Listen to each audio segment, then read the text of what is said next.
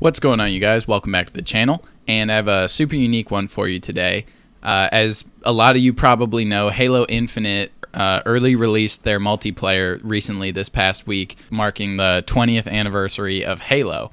And if you're like me, you probably grew up playing these games. So you know, on this channel, we do typically Python and other software tutorial series. We've done apps, we've done widgets, and we've done just base Python programming, as well as a few games. And I thought what would be super fun in honor of the Halo release is if we did a little bit of a Halo kind of Space Invaders style game.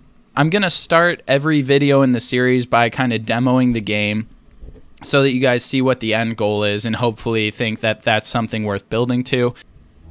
So I'm going to demo the game that we built here a little bit, and I am pretty proud of it. You can hear just kind of the epic soundtrack in the background. I've left instructions for how to play and said, you know, click anywhere to begin. So let's get into it. We've got a little some soundtrack playing in the background. I've got some sound effects. The enemies in each wave are automatically spawned in, and they kind of randomly pick heights to spawn in from, and I've set them up with a specific speed to come in at. And I've added some impact sound effects that maybe aren't the greatest. I've also made it to where each wave increases the number of enemies, so you can see we're on level 2 now and we should have more enemies. I got these little 8-bit Halo icons from the internet.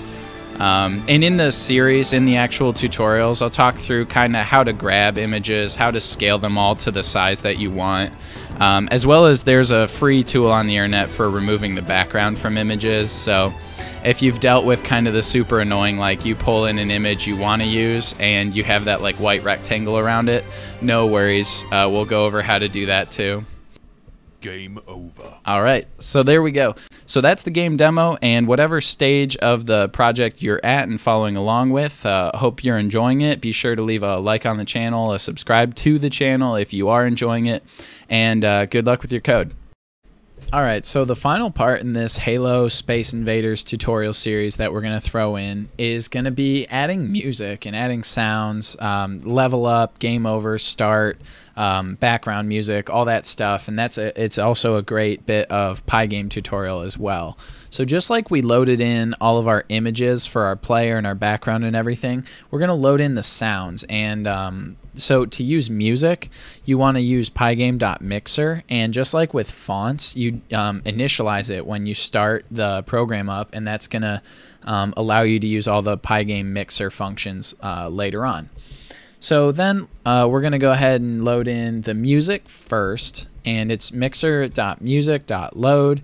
I have this audio folder just like I had an image folder, and it's got all of my files that I need in it. So it's pygame.mixer.music.load, and then point it in your file path, audio, Halo song.wav. And full disclosure, guys, don't use copyrighted music if you want to make any money off of your games. If you're trying to build something that could be like put on a website or played without having to pay royalties, this is just for a tutorial. It's just for me to play at home, and so I'm using an actual Halo song. You're going to want to get some royalty-free music or make your own music if you want to be able to use it in a commercial setting. But then after you load in the file, you want to set the volume so that's not overbearing. And so for the music, I'll say 0.7. That's it's on a 0 to 1 scale, and 0.7 is pretty good for music. It's okay to have that as kind of the loudest thing in your game, because it is kind of the continuous playing in the background thing. So then it's a little bit different to pull in sound effects. So pygame.mixer.sound, and then we'll say that's in audio / and I think I called it start.mp3. Okay. And I'll get this going just with the start and the game over, and then the and then the background music, and we'll play it with that, and then I'll kind of talk about how you could add in additional sound effects like level up or shooting or lasers or enemies, and how to kind of incorporate those as well. But so I've got a British male voice saying start and then game over at the beginning and at the end. And so you want to grab those files. There are places on the internet that'll let you have free MP3 files.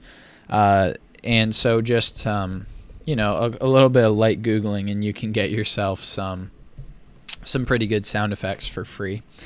YouTube also has a sound library for creators, so if you're not sure where to get stuff that you're allowed to use for free, then check that out as well. I recommend, even if you don't actually make YouTube videos, you can create like you can go to YouTube Studio and their sound library and have access to royalty-free music. So that's just nice to know. And then what we're doing here, we're just loading in the files, all 3 of the files. And this one I called the game over. Gotta spell it right. There it is. Okay, and then I'm setting volume for all of them as well, just so none of them absolutely blow out the speakers. Game over voice.set volume 0.7. Alrighty, so the last thing you do with your music, and you could make it to where this executes at the start of your run loop. I'm just going to drop it right here so the music starts playing at the very beginning of the game.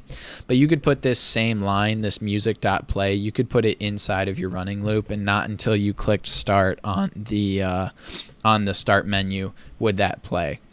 But let's stick the start voice and the game over voice where they're going to go, and then we'll play the game and we'll actually hear if our sound effects are working or not. So down in the start menu, which is the last thing we made in the previous video, we said this is when we're going to start the main loop, when the mouse button down is clicked. And so we're going to add one more thing. We're going to say start voice.play. And this is how you call a sound effect. I'm going to copy it when we use game over. Okay, so we're saying when you click start on the menu after dying or at the very beginning of the game, that's when we want start voice to play. And then when we want game over to play is when we first have this negative health condition. So if lives is less than or equal to 0, or player health is less than or equal to 0, we want to have start.voice.play. But the problem is this is true for a few seconds because the way we have it linger on that screen, and we only want this to play once. So to avoid having it say game over and over and over again while we're waiting in that 5 seconds, let's just do something that's only going to run the first time.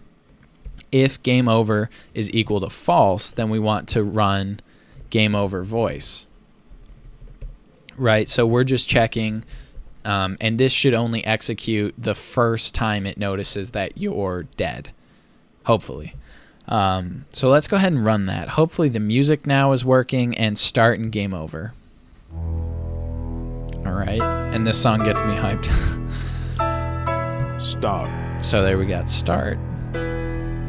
We'll add a little bit of sound for these bullets. That'll be cooler. A little impact sound. And let's see if I can die real quick. And let's listen for game over. Game over. Yeah. All right, that's pretty sweet. I'm going to hit start again, play a second time. Start. There we go. We hear the same sound works multiple times in the game over voice.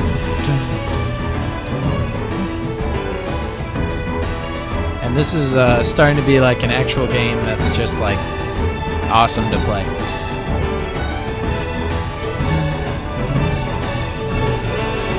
All right, so let's go ahead and take a look at just a few things that could take this, I think, just over the top.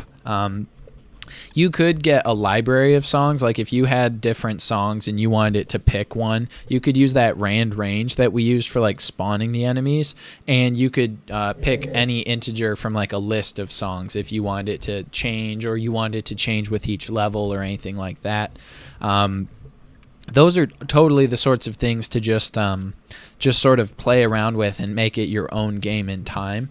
I'm going to go ahead and grab a impact sound, and I'm just going to overuse it. Like, you probably would want a different sound for the enemy bullets and the player's bullets. I have audio. We could split it out and use a different one for like each shot, but I'm just going to use one impact for now, just to show like where you would put it, how you would incorporate that. And that's another thing I just think you should like play around with and make it kind of customized to whatever you're picturing for your game. So let me grab impact.mp3.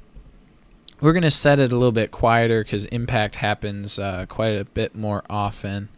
So set volume, and we'll say 0.3 should be plenty loud for it. 0.4, that'll work.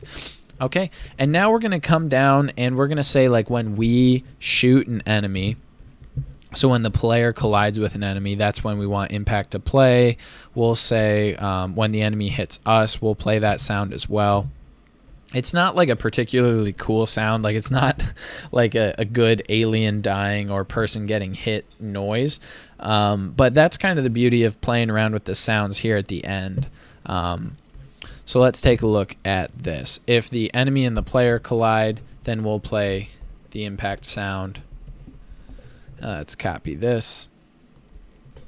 If the enemy goes off screen, we'll play the impact sound.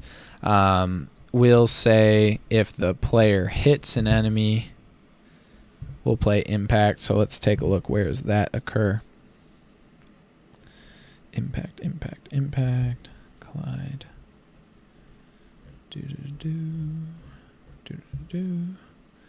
Well, that's probably enough. I mean, you guys are going to get the idea, and you're going to be really sick of this sound already.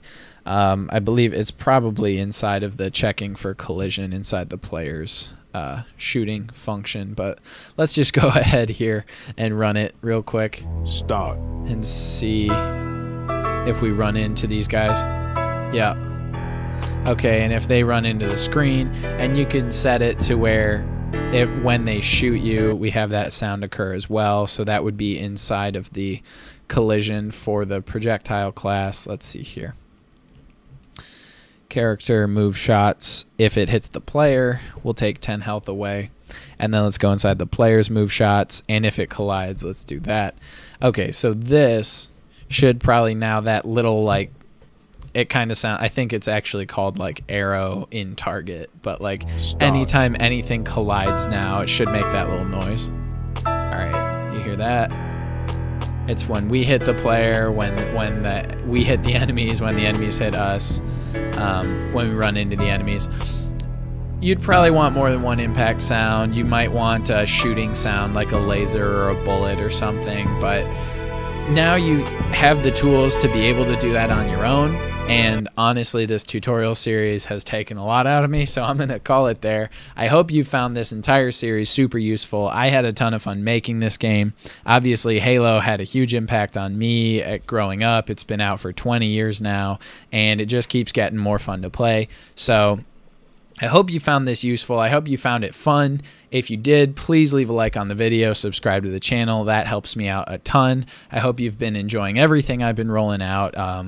You know, if there's a specific tutorial or subject that you want to see more of, just let me know about in the comments below. I'll do my best to make videos on what you guys really want to see.